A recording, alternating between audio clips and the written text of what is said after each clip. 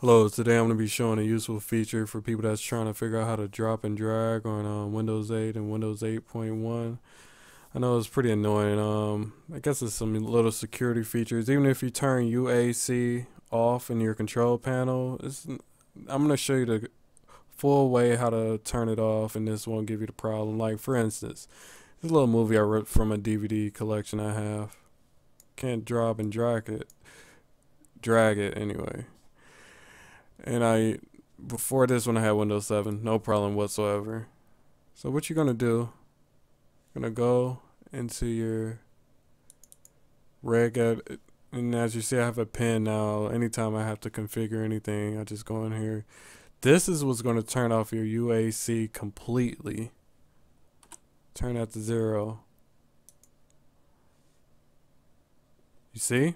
User account controls turn off. Gotta restart my computer, and when I come back I'll show you how this fixed the issue.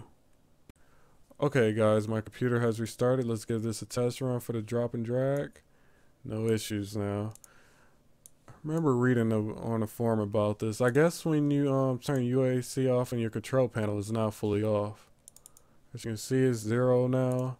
And I'm going to leave this in my description, a path to get to this in your registry editor.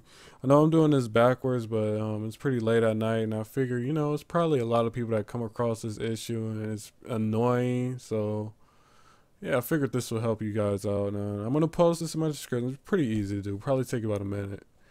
Okay, well, you guys just give me a comment, let me know if this fixed your problem.